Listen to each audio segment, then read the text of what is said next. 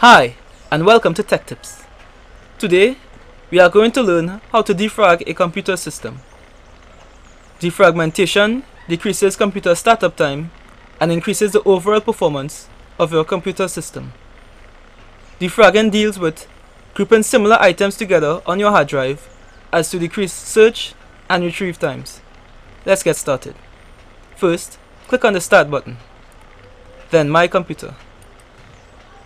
Next, locate your C drive or any other drive you wish to defragment. Right-click, select Properties from the list of options. In the new window, click on the second tab, Tools, then scroll down to Defragment Now under Defragmentation. Click.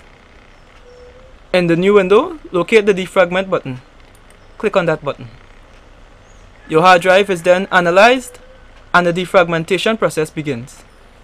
Based on your computer system, this usually takes between 10 minutes and 2 hours to complete. After defragmentation, your computer moves smoother and programs are more efficient.